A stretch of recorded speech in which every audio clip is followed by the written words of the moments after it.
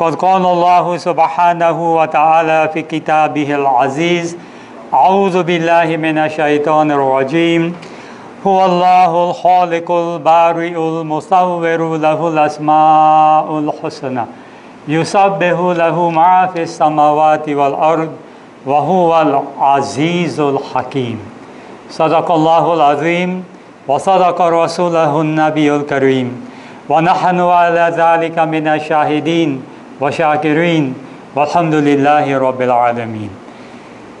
All praises of Allah subhanahu wa ta'ala. We praise Him as He ought to be praised, sending our salutations and peace and blessings on His last and final messenger Muhammad sallallahu ta'ala alayhi wa sallam. We thank Allah subhanahu wa ta'ala for blessing us with yet another day of Yawmul Jum'ah and granting us the ability and the iman to be here in His house.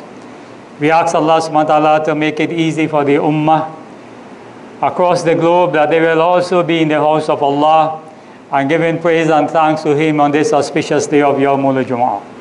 May Allah subhanahu wa ta'ala bless all of us who are present here and bless those who are not here with us today, members of our Jamaat and elsewhere. May Allah bless them immensely and may Allah make it easy for them and fulfill their needs for them in this world as well as in the next. Tomorrow evening will mark the end of this month of Safar and will commence the month of Rabiul Awwal. A very significant month, a very special month. Unfortunately, gatherings will not be the same to hold any function, Miladun Nabi sallallahu alayhi wasallam. But this does not take away our responsibilities and the rewards that we get for sending abundantly darood on Rasulullah sallallahu alayhi wasallam. Wherever you are, send as much as possible abundantly darood on the blessed Prophet sallallahu ta'ala alayhi wasallam. The month of Rabiul Awwal, very significant. It has in it three main occurrences that took place in the month of Rabiul Awwal. The month of Rabiul Awwal is the month in which Rasulullah sallallahu alaihi wasallam was born. He was born, according to many traditions, and unanimously accepted on the 12th of Rabiul Awwal. The month of Rabiul Awwal also signifies the commencement of the Hijrah. When the new moon of Rabiul Awwal was seen, Rasulullah sallallahu alaihi wasallam has already started the Hijrah. And the Hijrah ended in the month of Rabiul Awwal on the 12th of Rabiul Awwal as well. And also in the month of Rabiul Awwal, Allah subhanahu wa ta'ala took away the blessed life of Rasulullah sallallahu alayhi wasallam. And Rasulullah, when he was asked why he used to fast on a Monday, he said, because it was the day I was born. Born Monday, the 12th of Rabiul Awwal. So a very significant month. And if Allah blessed us to witness this month, as I said, we should engage in a lot of darood on Rasulullah sallallahu alayhi wasallam. My khutbah today is to mention some of the excellent names of Rasulullah sallallahu alayhi wasallam. This is something we need to bear in mind. The excellent names, the qualities of those names that were given to Rasulullah sallallahu alayhi wasallam. I started the khutbah with the last part of the ayat in Surah Al-Hashr, Surah number 59, the last ayat, the last verse. Allah speaks about Himself. Lahul Asma'ul Husna. And in that ending up part of the ayat, Allah mentions some of His attributes. And then He says, to Him belongs the most beautiful names of Allah. And Allah does not share His attributes in the sense of making, he does not share his attributes to anyone in making them equal with him. No, you'll never find that. All we have been mentioning 99 names of Allah, and none of these 99 names, no creation of Allah can be equal, regardless of which one you take. If you take Al-Alim, he is the most knowing, the most knowledgeable. Allah will never share or give that attribute to any creation to make that individual or that thing equal with Allah in all-knowing. And this is what we need to understand. Alhamdulillah, when we mention the names of Allah, in all those attributes above our heads, no other being come to our mind except Allah. And this is very unique, because nothing in creation can be like Him. But these same attributes of Allah, Allah subhanahu wa ta'ala pass it down to a lower level to His beloved Messenger sallallahu alayhi wa sallam. A lower level, not equal to Allah. Rasulullah sallallahu alayhi wa sallam, he said in the hadith mentioned in Sahih Bukhari and Muslim, and this hadith was mentioned by the father of Jubair, Mutim Jubair radiallahu anhu, and he says that the Messenger of Allah sallallahu alayhi wa sallam said, I have 5 names. Now, names are very important and significant for any human being. Some of us have beautiful names, isn't that so? Beautiful Islamic names. But then, for many of us, our actions and life does not represent those names. Something to think about. Our lives and our actions does not represent the names that we have.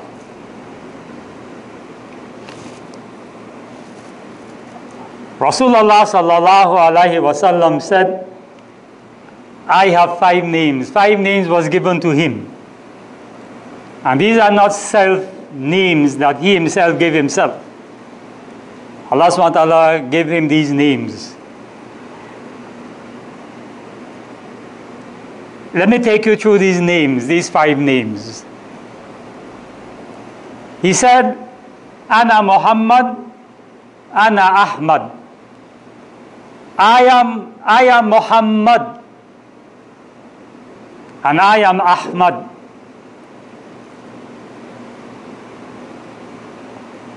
I'll take you through the 5 names and then I'll explain Ahmad and Muhammad.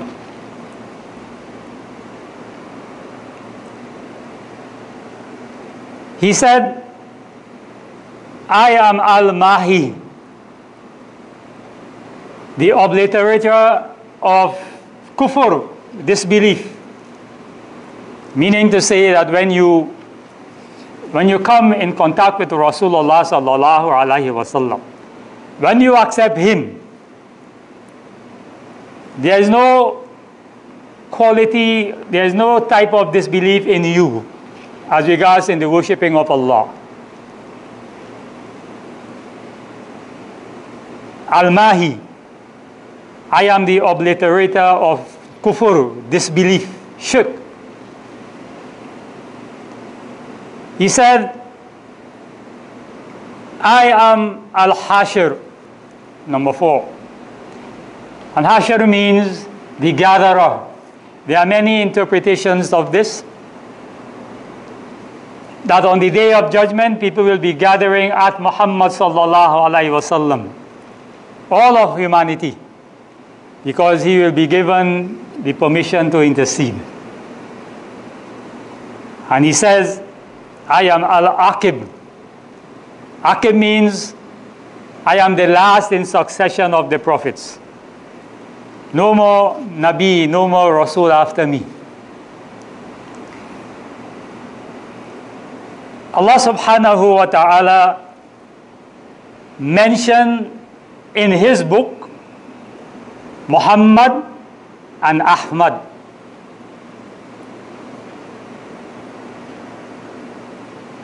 And this is one of the special gifts of Allah to Muhammad sallallahu alaihi wasallam, that Allah subhanahu wa ta'ala made the names of Muhammad and Ahmad. If you look at these two names, the names themselves have praise in them. Hamd. Muhammad sallallahu alaihi wasallam. Ahmad sallallahu alaihi wasallam. And Allah says in the beginning of Surah Al-Fatiha, Alhamdu. So even if we don't praise, now I need to, make sure this is understood. We praise Allah subhanahu wa ta'ala as He ought to be praised, and we praise Muhammad sallallahu alaihi wasallam as He ought to be praised. But the praising of Allah is far superior than the praising of Muhammad sallallahu alaihi wasallam. And we need to make that distinction. We cannot praise Rasulullah sallallahu alaihi wasallam as we praise Allah. You need to bear that in mind. But Rasulullah sallallahu alaihi wasallam, this name Muhammad, it is mentioned that it means the one who praises Allah the most. Muhammad. There is no human being that praises Allah the most as Muhammad sallallahu alaihi wasallam. And that is why that name is given by Allah. When Amina, his mother, had him inside of her, she was told that when this child is, and she was told by an angel, when this child is born, you shall call him Muhammad. Muhammad means the one who praises Allah the most. I know this is something I never knew before, and I came across it. Amazing. When Rasulullah sallallahu alaihi wasallam went up on the Miraj, and Allah gave him what? 50 times salawat. 50 times. But when he came back, on his way back, Musa stopped him. And Musa wanted to know what transpired. And Rasulullah told him, I was given 5 times salawat. What Musa said to him? He said, your followers. He didn't say you. He didn't say you, Muhammad. He said, your followers will not be able to do that. And it has been mentioned by various scholars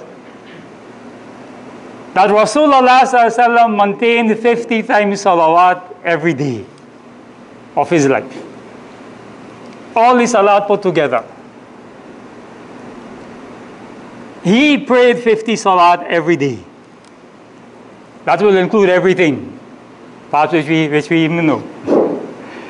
But 5 times salawat was compulsory upon us. Very interesting point, just recently I came across that. So there is so much still to know in this world, and about Islam, and about the deen, about Rasulullah sallallahu alaihi wasallam. So Muhammad, the one who praises Allah the most. And Ahmad, the one who is praised the most. Ahmad, the one who is praised the most. There is not a human being, another human being in this world, or which was created by Allah, from Adam alayhi salam until the last person to come into this world. There is not another human being that has been praised the most as Muhammad sallallahu alaihi wasallam. Why? Allah put his name next to Muhammad sallallahu alaihi wasallam. The azan is being called every minute of the day throughout the globe. And when we hear the name of Muhammad sallallahu alaihi wasallam, we send blessings on him. You can imagine. Countless, endless blessings praising Rasulullah sallallahu alaihi wasallam. And as I said, the distinction between the praise of Rasulullah sallallahu alaihi wasallam and the praise of Allah is two different things. In the Quran, chapter 33, ayat 56, Allah subhanahu wa ta'ala make mention, Inna Allaha wa malaikatahu yusalluna ala nabi ya ayyuhallazina amanu sallu alayhi wa sallimu taslima. Sallallahu alayhi wa sallam. Just imagine. The only messenger of Allah that Allah and His angels is sending constantly praise. The only messenger. And if Allah and His angels, and you can imagine, we cannot come close to knowing the amount of angels it has. And Allah didn't say some angels, He said Allah and His angels. Send darood on Rasulullah sallallahu alayhi wa sallam. Ya ayyuhallazina amanu, you and I, and every ummati of Muhammad sallallahu alayhi wa sallam is commanded by Allah, Ya ayyuhallazina amanu, sallu alayhi wa sallimu taslima. You also send darood on him. So he is the one, Ahmad, the one who is most praised. And Muhammad, the one who praises Allah the most.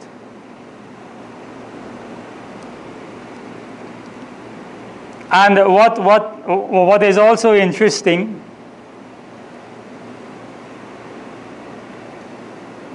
the name Ahmad is mentioned by Isa alayhi salam.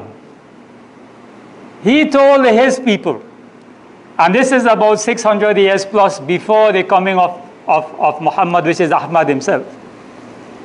600 years before, Isa alayhi salam mentioned to his people, Bani Israel, about a messenger who will come after him, and that messenger's name is Ahmad. And you'll find this in chapter 61 of the Quran, ayat number 6. And even though that name was mentioned 600 years before the coming of Muhammad sallallahu alaihi wasallam, nobody had that name. Nobody, not even from Bani Israel's side, had that name, Ahmad. And similarly with Muhammad sallallahu alaihi wasallam. When Amina was told, she had not yet given birth, but when she was told that when this child is born, you shall call him Muhammad. That name was not known before. That name was not given to anyone before. But guess what? It is mentioned, when that name was mentioned to Amina, before he was born, he didn't born the same time. Before he was born, and even after he was born, a lot of Arabs who had newborn sons, they began to name their sons Muhammad, hoping and thinking that this prophet to be will be from among them. And it's mentioned in tradition there is about six persons who named their newborn sons Muhammad. But Allah didn't choose those Muhammad, He chose the Muhammad from Amina. A blessed name. And not only that,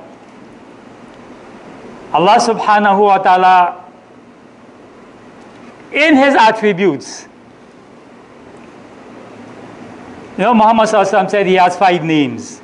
But there are many more, countless, we doesn't even know. Because all His attributes of Allah bring it down to a lower level to Muhammad sallallahu alaihi wasallam. For example, Allah is Ar-Rahman Ar-Rahim, isn't that so? He is the most compassionate, the most merciful. But then he sends Muhammad sallallahu alaihi wasallam as Rahman and Rahim, not Ar-Rahman and Ar-Rahim. And he was sent as a mercy to mankind.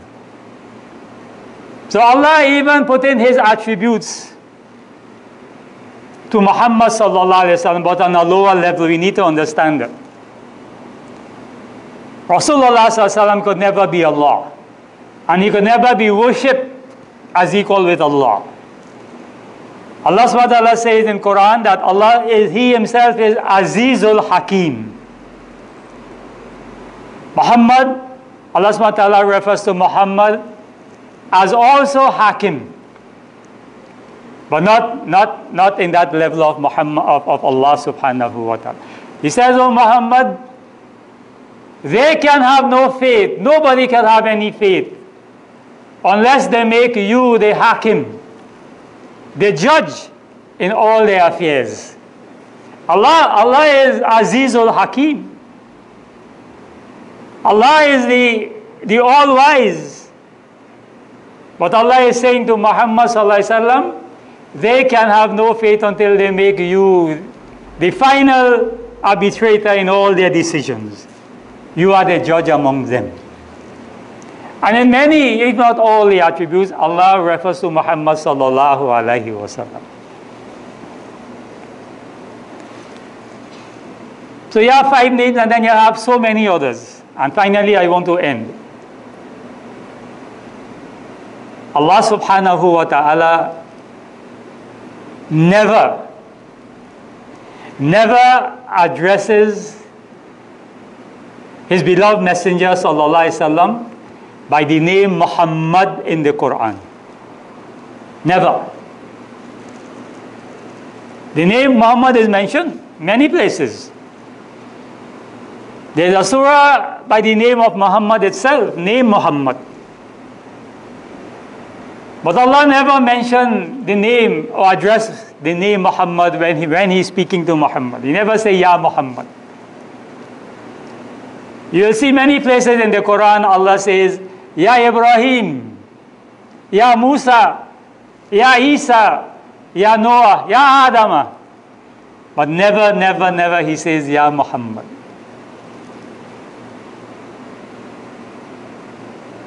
This is beloved. But you know what He did? He addressed His beloved by His prophetic status. And so you'll come across these names. Yaseen is one of them, which refers to Muhammad sallallahu alaihi wasallam. Ya Muzammil, which refers to him. Ya Mudaththir, which refers to him. Toha, and so many others, in his prophetic status. Like someone is a doctor, he might be named Ahmad, but to give him that respect and honor, you'll say Dr. Ahmad. Allah is saying Yaseen refers to Muhammad sallallahu alaihi wasallam. And so in this month of Rabiul Awwal, as we come into it, let us remember Rasulullah sallallahu alaihi wasallam abundantly.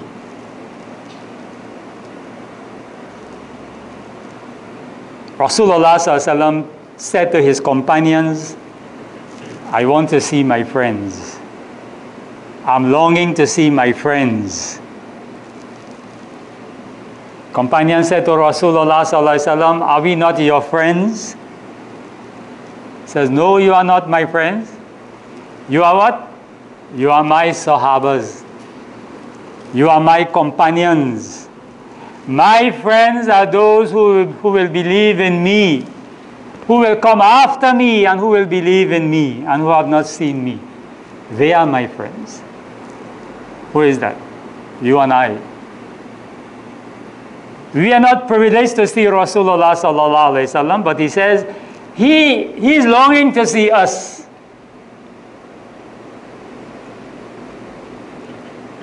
He's longing to see us. We are His friends. So let us send abundantly Darur on Rasulullah sallallahu alaihi wasallam and build that connection and closeness with Rasulullah sallallahu alaihi wasallam. May Allah bless us and forgive us. You know, the favor of Allah of bringing us into the ummah of Rasulullah sallallahu alaihi wasallam is something which we cannot praise Allah enough for. Because this is our first stage and our first step into Jannah, by accepting and believing in Rasulullah sallallahu alaihi wasallam. May Allah bless our Jamaat in all of our affairs. May He help us, and may He help us to send abundantly Darud on His beloved Messenger sallallahu alaihi wasallam, that when we stand on that day, He will intercede for us, and He will cause us to enter into Jannah with Him, inshallah. أقول قولي هذا أستغفر الله ولكم وإتاي مسلمين وكل ذنب أستغفره إنه غفور رحيم.